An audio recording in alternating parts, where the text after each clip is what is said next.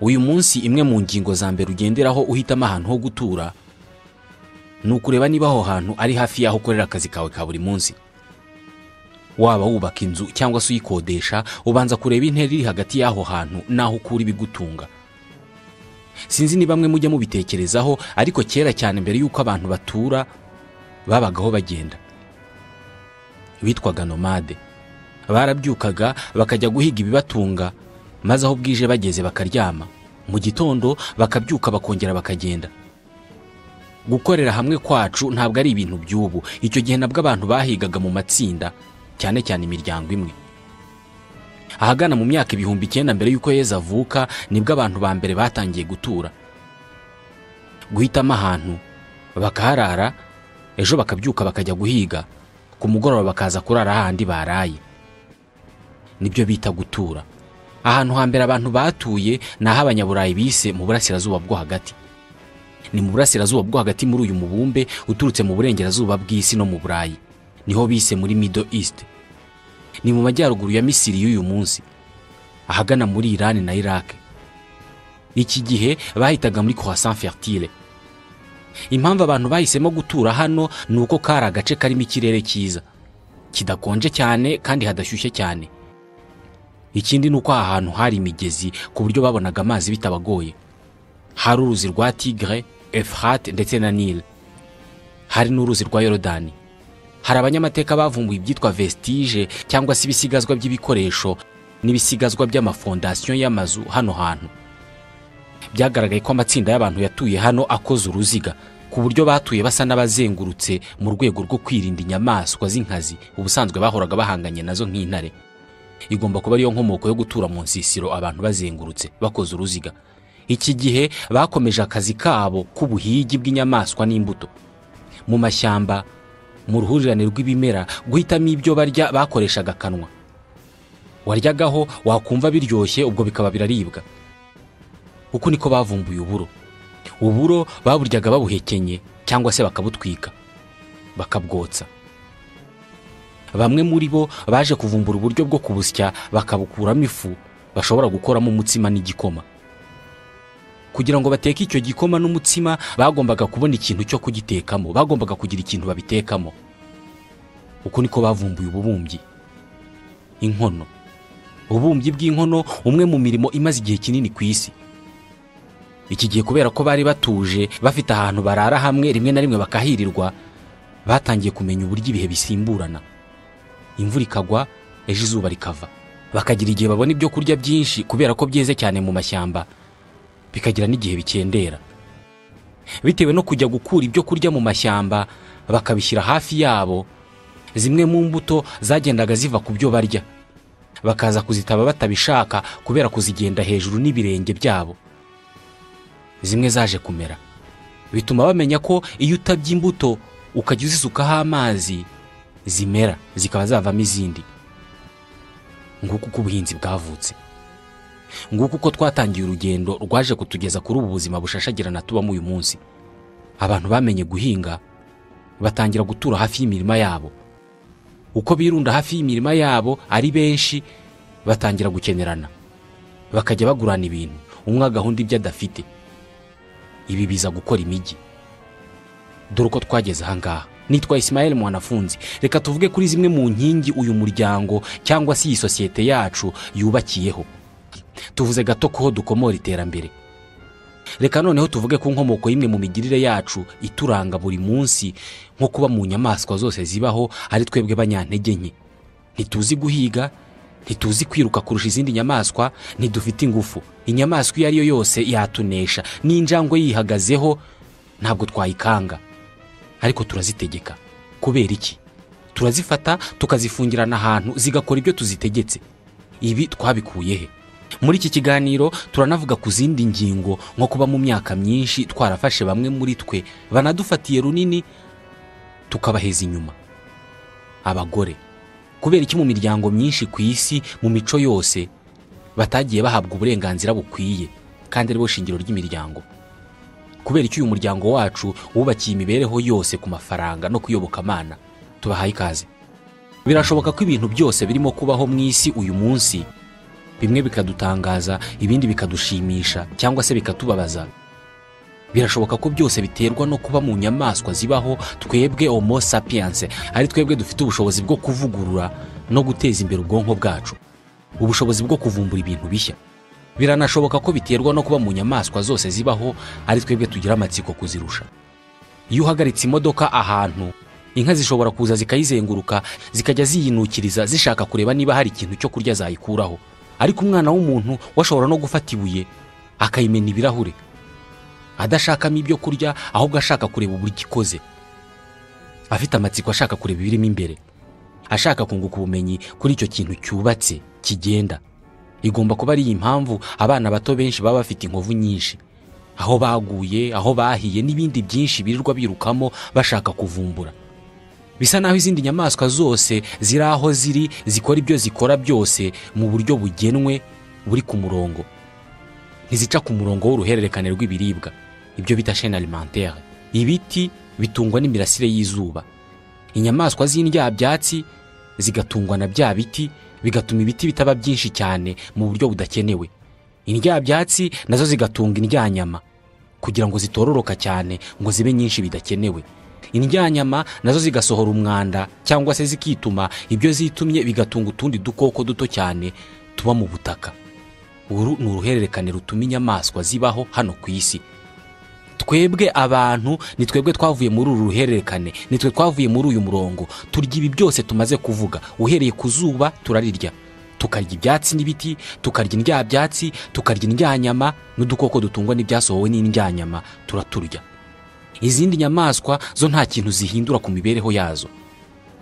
Abantu bameze nkatwe bageze ku isi mu myaka miliyoni 2.5. Muri iyo myaka miliyoni 2.5 yonyine bakoze ibintu izindi nyamaswa zitigeze zikora kugeza n'ubu kuva zaza ku isi. Batangiye kugendera ku maguru abiri, bashinga umuryango n'imibanire itagirwa n'izindi nyamaswa, bahimba ibikoresho dukoresha uyu munsi. Binatekerezwa ko ibingibi twakoze mu gihe gito ari byo byatugize ibinyabuzima bifite ububasha ntagereranywa kuri iyi si. Muri iyo myaka miliyoni 2.5 ishize, intare zariho uko zari zimeze n'ubu niko zikimeze. Ntayigeze ibyukana igitekerezo gishya ngo igire ikintu na kimwe ihindura ku mibereho yazo. Ziracyahiga, ziracyaba mu ishyamba ziruka. Ibi bikorwa twakoze mu gihe gito gutya nibyo byatugize ibyitwa top predators. Mu ishyamba abantu nizo nyamaswa zirimo ziteye ubwoba. Nubwo intare zitwa umwami waryo, ariko umwami w'ishyamba wa nyawe ni twebwe. Igitangaje ku bantu nuko batahindutse abami b'ishyamba binyuze mu nzira kamere. Ntabwo byanyuze mu byitwa natural selection ngo umuntu abyara umwana ufite inzara nini, uzakomoka ku mwana w'inzara nini azavuka n'amenyo manini, uzakomoka ku w'amenyo manini azavuka azi kwiruka cyane, ngo tugende dutera imbere gutyo tuvemo abahigi baruta izindi nyamaswa zose. Ntabwo ari inzira byanyuzemo. Twanyuze y'ubusamo. Umuntu yarabyutse mu gitondo akora umuheto wonyine, ahita ahinduka umwami w'ishyamba. Igice cya mbere cy'igitabo Sapiens, une brève histoire de l'humanité, umwanditsi wacyo Yuval Noah Harari yaragize ati, ibyo bibona neza iyo urebye uburyo abantu ba mbere bageze muri Australia hagati y'imyaka 1945 n'50 ishize. Abantu babanjirije twebwe Homo sapiens ntabwo bashoboraga kugera muri Australia kubera inyanja. Sapiens ari we twebwe yahageze hagana mu myaka 45 ishize. Akihagera nyuma y'ibihumbi bike by'imyaka, 90% by'inyamaswa nini zose zabaga muri Australia zahise zizima. Ni twe bami b'ishyamba. Aho tugeze izindi nyamaswa zirahava. Mu myaka itari ya kera ishize, hari abantu bavuga ko kimwe mu bice bigize umujyi wa Kigali cyitwaga umuhima w'impyisi. Birashoboka ko ngo habaga impyisi nyinshi. Uyu munsi ntabwo ari benshi muri twebwe babonye impyisi. Aho tugeze ziba zigomba kuhahunga. Izidashoboye guhunga turazifata tukazigira abacakara, tukazifungirana mu ngo zacu, tukazikoresha ibidufitiye akamaro, cyangwa se tukazifungirana ahantu runaka mu mashyamba, nabwo tukazikoresha ibidufitiye akamaro. Ni twebwe bami b'ishyamba. Gusa uyu mwanditsi avuga ko turi abami b'abanyagitugu. Avuga ko turi abanyagitugu kubera ko mu buryo kamere turi abanyantege nke. Urebye intare cyangwa singwe mu ishyamba, ni inyamaswa yihagije mu bushobozi bwo kwicungira umutekano. Irasimbuka, iriruka cyane, ifite ingufu n'amenyo maremare kandi atyaye cyane. twebwe abami b'ishyamba uyu munsi nta nzara tugira, nta bwoya bwinshi tugira, nta menyo maremare tugira, ntituzi kwiruka, nta kintu na kimwe dufite cy'ubwirinzi. Tumeze nk'itsinda ry'intama ryabashije kubona intwaro za kirimbuzi. Intama zifite bombe atomike ziteye ubwoba kurusha intare uko zaba inkazi kose. Ibi ni igitugu. Ugereranije n'imibereho y'ibindi binyabuzima biri ku isi, birasa n'ibitangaza uburyo twebwe homo sapiens twubatse umuryango. Buri wese ku giti cye yikunda ukwe, atekereza ukwe, afite ibyifuzo bye ku giti cye, kandi twese nta nubwo tuziranye. Nubwo njyewe nawe tutaziranye, ariko turabizi ko kizira gutwara iby'undi. Hagati yanjye nawe iryo tegeko ntawe warishyizeho, ariko twasanze ari uko bimeze. Ntabwo ari byiza kwifuriza undi nabi, ibyo twita gutukana.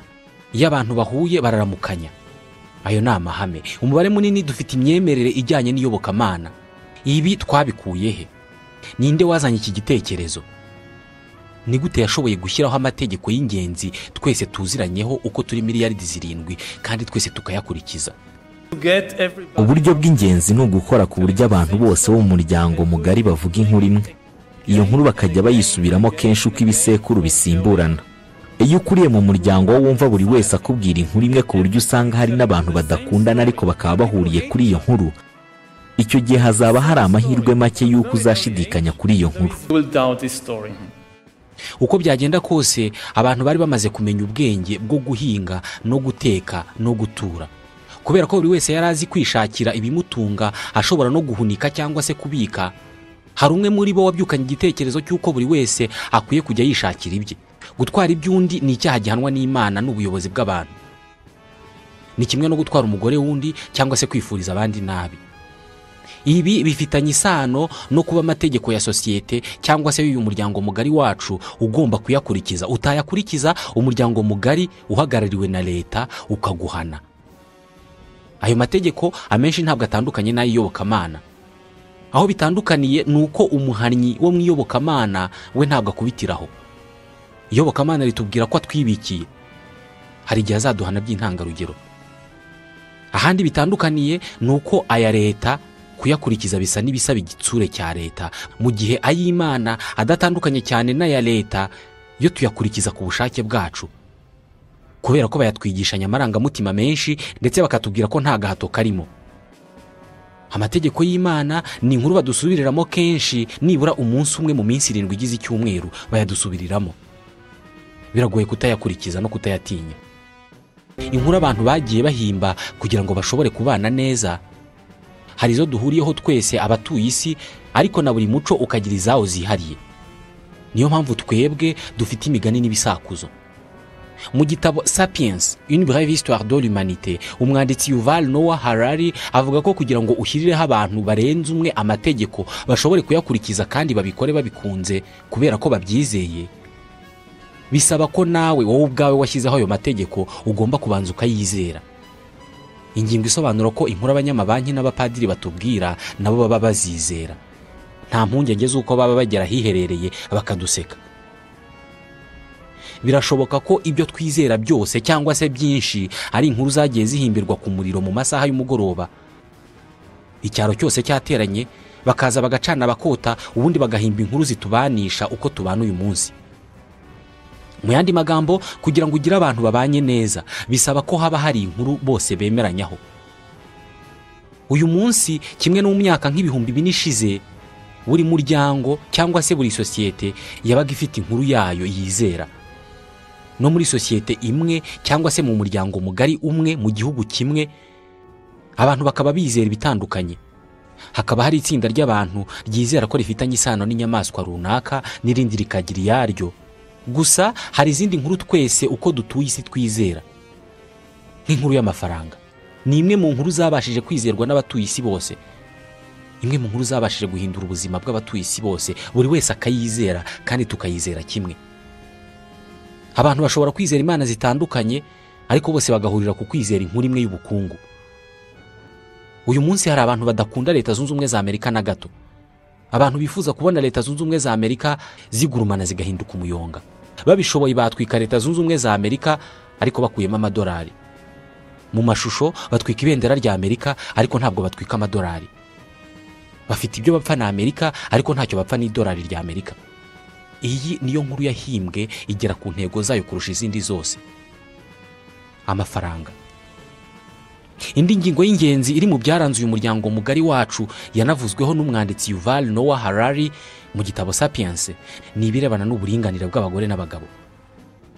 Imico myinshi yo mu isi yashyize imbere abagabo kurusha abagore. Uyu mwanditsi yashyize ku murongo impamvu zishobora kuba zarateye iyi myumvire n'imigirire. Impamvu ya mbere agaragaza ishobora kuba yaratumye mu isi yose, mu mico yose baragiye basigaza inyuma abagore, nuko abagore bashobora kuba bafite intege nke, intege z'umubiri. Abagabo babarusha ingufu n'ibigango, bikaba ariyo mpamvu bigaruriye umuryango mugari. Gusa umwanditsi w'iki gitabo avuga uburyo iki gitekerezo atari cyo na gato. Agaragaza ko kugira ingufu z'umubiri atari byo bituma umuntu aruta abandi. Hari ibindi bintu bituma umuntu ayobora abandi, nko kuba afite ubuhanga bw'imitekerereze bwatuma ahimba cyangwa se akavumbura ibyabeshaho abandi. Mu magambo make, ubushobozi mu mibanire nibwo bwakagendeweho mu gushyirwa imbere kw'abantu cyangwa se mu kuyobora abandi, ntabwo ari ingufu z'ibigango. Atanga urugero rw'abayobora imiryango ikomeye mu isi. Umuryango ukomeye kandi urusha indi yose kumara igihe kinini no kugira abayoboke benshi muri iyi si ni ubukristo, ni Kiliziya Gatolika.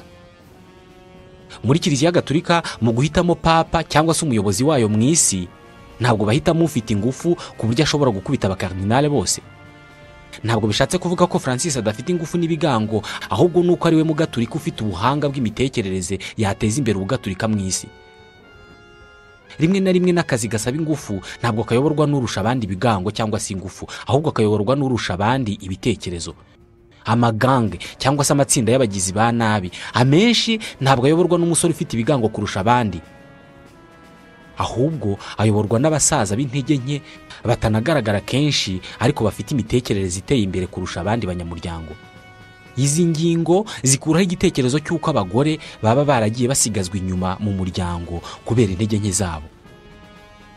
Binatekerezwa ko abagore ahubwo bafite ububasha bwo kunoza imibanire kurusha abagabo. None kubera iki atari bo babaye abayobozi ba sosiyete cyangwa se b'uyu muryango mugari? Hari ikindi gitekerezo cy'uko kubera kumara igihe kinini bita ku bana, kumara igihe kinini batwite cyangwa se barimo kurera, byatumye batabona umwanya wo gukora ibikorwa by'ingenzi mu buzima, bityo bakabirekera abagabo, bituma abagabo ari bo bayobora uyu muryango. Iki gitekerezo cyangwa se iyi teori nayo irimo ikibazo, kubera ko mu zindi nyamaswa nk'inzovu cyangwa se ubwoko bw'inguge zitwa bonobo, abagore nibo bayobora imiryango. Inzovu z'ingore cyangwa se bonobo z'ingore nizo zita ku bana. Kubera aka kazi gakomeye ko kwita ku bana, zikenera ubufasha bw'izindi nyamaswa, ni ukuvuga izindi ngenzi zazo, zaba ingabo cyangwa se ingore. Uku gukenera ubufasha hirya no hino biziha ububasha bw'imibanire n'imikoranire ku buryo zigira imitekerereze iteye imbere mu birebana n'imibanire kurusha ingabo. Niyo mpamvu inzovu z'ingore cyangwa se bonobo z'ingore arizo ziyobora imiryango. Inzovu ndetse na bonobo z'ingabo ziba zifite ingufu nyinshi z'umubiri, ariko ntabwo arizo zigira ijambo rya nyuma mu mibereho y'imiryango. Imiryango y'inzovu na za bonobo bayita matriarchal society, umuryango mugari aho abagore aribo bayobora. No mu muryango wacu abantu, abagore nibo bafite ubushobozi bwo kurema imikoranire n'imibanire hagati yabo ubwabo no hagati yabo n'abandi bantu basigaye. Bigomba kuba ariyo mpamvu babita ba mutima w'urugo. Ariko kubera iki atari bo babaye abayobozi b'imiryango kuva kera, uyu munsi akaba aribwo hariho ubukangurambaga bwo kubaha umwanya nk'uw'abagabo? Umwanditsi w'iki gitabo nta gisubizo atanga kuri iki kibazo. Gusa hamwe n'iterambere ry'ikoranabuhanga ndetse n'ubukangurambaga buhamagarira abantu kwibuka ko abantu bose, abagabo n'abagore, bareshya mu burenganzira, ugusumbana kw'ibitsina gushobora kuzarangira. Ikoranabuhanga rishobora kuzongerera abantu ububasha, aho tuzashobora gukora abantu bafite ububasha twifuza. Bigomba kuba hatazongera kubaho gusumbana kw'ibitsina hagati y'abagore n'abagabo. Muri iki gitabo umunyamateka Yuval Noah Harari yavuga kuri zimwe mu ngingo zagize uyu muryango mugari wacu ukomeza uyu munsi, kandi n'uyu munsi izo ngingo tukaba tukizubakiyeho. Avuga amafaranga. Amafaranga ubwayo asobanuye icyizere. Uyu mwanditsi yagaragaza nk'uburyo bwashyizweho bwo guhahirana bushingiye ku cyizere. Kugira ngo wizere ko ibyo umpaye utabimpereye ubusa, ngo igipapuro cyanditseho umubare. Icyo gipapuro cy'icyizere nawe uba wizeye neza ko uzakijyana ahandi, nabo bakaguha ibindi bintu ushaka. Igipapuro cyanditseho imibare twise amafaranga ubwacyo ni ikimenyetso cy'icyizere, ni nka vize y'icyizere. Nyizera nk'ibintu, ndaguha iki cyizere, nawe uzagishyira abandi, bazaguha ibyo ushaka, ndabizi neza. Kugira ngo ugire ikintu ubona muri iyi si, ugomba kuba ufite icyo gipapuro kigaragaza ko wakoze. Ni ikimenyetso cyerekana ko umuntu yakoze agahabwa igihembo, agashyirwaho icyizere cy'uko ashobora kugura. Ndatekereza ko mu idindira ry'ubukungu riheruka kubaho mu isi twabonye uburyo dufite ukwemera gukomeye, ukwemera gushingiye ku mafaranga. Mu idindira ry'ubukungu riheruka, banki nkuru ya Leta Zunze Ubumwe za Amerika buri munsi yakoraga miliyari 3 z'amadolari, bakayakora badafite ikintu na kimwe bahereyeho. Mu mwaka umwe bakoze triliyoni 3 nta kintu na kimwe bahereyeho. Ikintu bakoraga kwari ukujya muri mudasobwa bakandika umubare bakongeraho amazeru runaka, ubwo bakaba bakoza amafaranga. Uyu munsi nta nubwo ari ngombwa gukora amafaranga ukoresheje impapuro, kuko amafaranga menshi mu isi ntabwo ari impapuro, ahubwo ni imibare abantu bahererekanya muri za mudasobwa. Ikintu cy'ingenzi kigize amafaranga ni icyizere cyonyine. Icyizere dufitiye ibyitwa amafaranga n'inzego zayashyizeho nicyo gituma umuntu ayaguhereza, ukamuha ibyawe wizeye ko aho uzajya hose, icyo uzakenera cyose uzatanga ayo mafaranga bakakiguha. Ndabizi neza, nta nubwo twabivuganye, ariko ndamutse nzanye amafaranga, iyo nzu yawe wayimpa. Igisubizo cy'ibintu byose bibaho mu bwoko bw'ubukungu bwitwa kapitalisme ni izamuka ry'ubukungu, economic growth. Ikintu cyose ushaka kugeraho mu gihe kirambye, icyo ari cyo cyose, ikizakikugezaho ni izamuka ry'ubukungu. Niba ushaka amahoro, umutekano, ubwigenge, ubwisanzure, ibyo ushaka byose uzabigeraho ari uko habayeho izamuka ry'ubukungu. Aha ni ku muryango mugari cyangwa se kuri sosiyete. Ku muntu ku giti cye twubatse ibyitwa consumerisme. Consumerisme ni ubwoko bw'imibereho aho ikibazo cyose kibaho gikemuka ari uko uguze ikintu. Ikibazo cyose waba ufite nkawe ku giti cyawe, igisubizo cyacyo ni ukugura ikintu, ni ukugira icyo ugura. Uba ushaka icumbi, uba urwaye, niyo waba ushaka umugisha, igisubizo ni ukugura ikintu. Birasa naho nta kintu na kimwe wagezeho bitanyuze mu kugura ikintu. Abantu twese cyane cyane abo mu burengerazuba bw'isi bizeye cyane izi nkuru: izamuka ry'ubukungu, kugura n'amafaranga. Turamutse turekeye aho kwizera ibi bintu, ubwoko bw'ubukungu dukoresha bwitwa kapitalisme bwahita busenyuka. Kwizera cyangwa se kugira icyizere ntabwo byubatse ubukungu dufite uyu munsi gusa, ahubwo byubatse n'ibindi byose twabayemo, ibyiza n'ibibi. Intambara ikomeye yabayeho mu kinyejana cya 19 ntabwo yari imwe mu ntambara za Napoleon Bonaparte cyangwa se intambara yashyamiranyije abanyamerika hagati yabo, guerre de sécession. Ntabwo ari imwe muri izi ntambara. Intambara ikomeye yabayeho mu kinyejana cya 19 yitwaga Taiping Rebellion, ni mu Bushinwa. Mu 1850 umushinwa witwaga Hong Xiaoquan, uyu yavuze ko Imana yamweretse ko we ubwe Hong ari umuvandimwe wa Yezu Kristo, ndetse ko ari umukurikira mu myaka. Iki gihe Imana yamubwiye ko yamwohereje ku isi kugira ngo ashinge ubwami bwubakiye ku mahoro yo mu ijuru.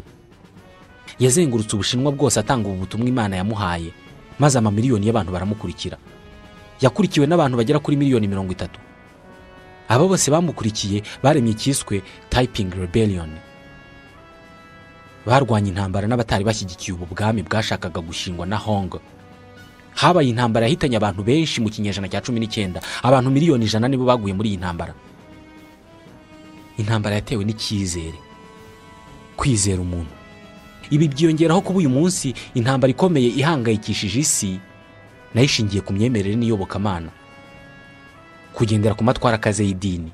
Igitera ndetse n'icyateye izi ntambara zishingiye ku iyobokamana ni ukwizera cyane ibyigishwa mu madini, ndetse rimwe na rimwe bigaterwa no kuba tutarabyumvise neza.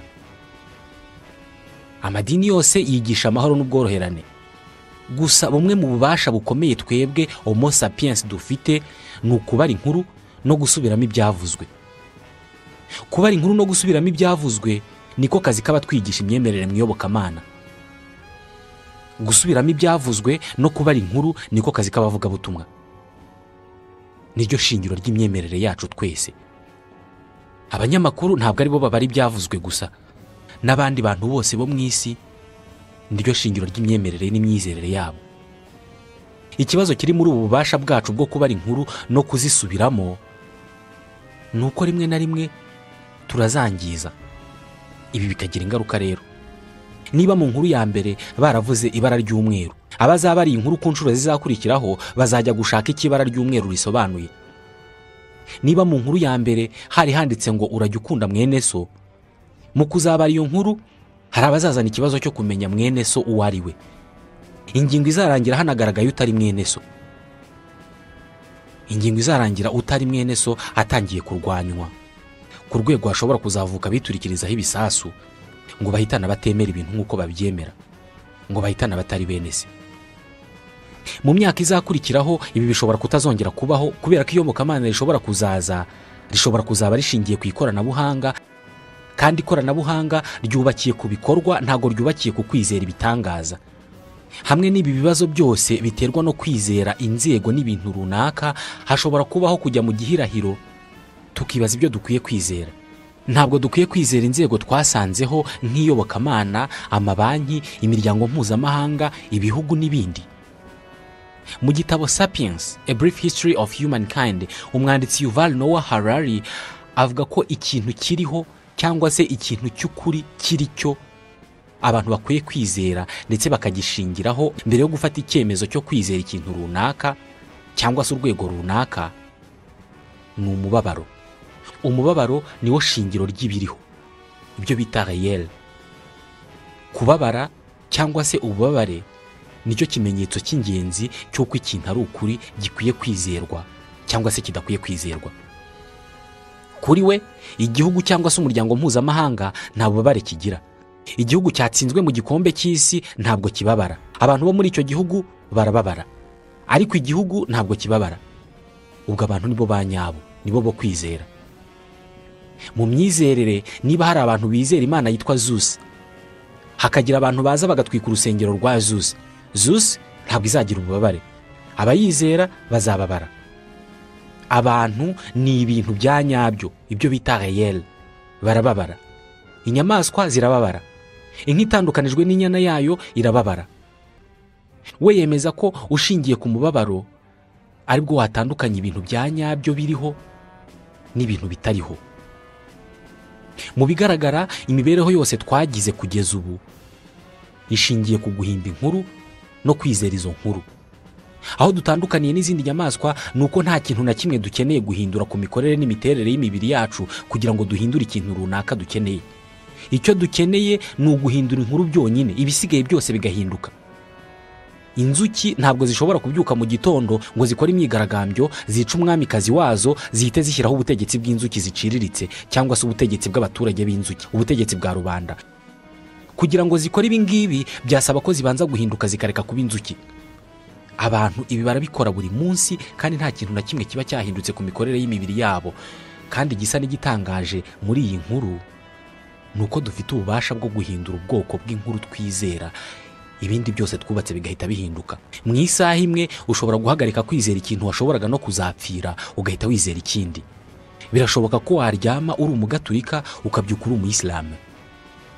Imibereho yawe yose igahita ihinduka. Ushobora kuryama ufite uwo mwashakanye ukabyuka wizera ibindi bintu, mu gitondo ukajya gusaba gatanya. Kwizera ibintu no kwizera inkuru nibyo byubatse isi uko yubatse uyu munsi. Bisa naho nta nkuru n'imwe twizeye ngo ishobore kubaho imyaka ibihumbi idahindutse. Inkuru zikomeye zabayeho mu mibereho yacu kandi zubakiweho imibereho yacu twese ni amafaranga n'iyobokamana. Nubireba neza urasanga imibereho n'imikorere y'amafaranga ndetse n'iyobokamana uko byatangiye nuko byari bimeze mu myaka 200 ishize atari ko bikimeze uyu munsi. Dusoreje ikiganiro Waruziko cy'uyu munsi, ikiganiro tubashimira kuba mukurikira. Nitwa Ismael Mwanafunzi, ndabashimiye.